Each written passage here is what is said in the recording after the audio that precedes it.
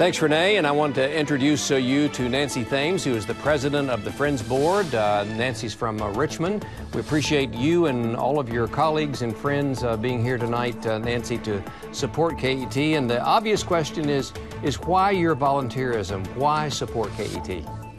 Well, I support KET because of all the wonderful programming. I'm a retired educator, and I think that KET's mission serves our state so well.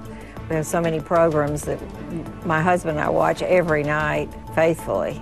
Are you a big Downton Abbey fan? Oh, yes. Love it. Love it, and waiting for that new season to start. Can't wait. And in the public affairs arena, the News Hour, which we're watching tonight, and some other programs there that I think really do a great job of keeping people informed. Oh, yes. Very good. Excellent. So as an educator, what do you tell others that may have just moved into the state or may not know about KET, about our mission, the E in KET?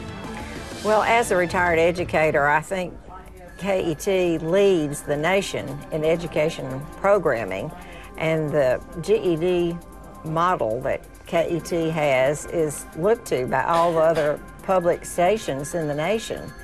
And I'm just so proud of our state and of KET for our state, that we have such wonderful leadership. Well, that's the way I was going to end up the interview, just to say that it does make you proud to be a volunteer, to be a friend of KET. I think we all feel like that. Yes. Nancy, thanks for being here. Thank you. Renee?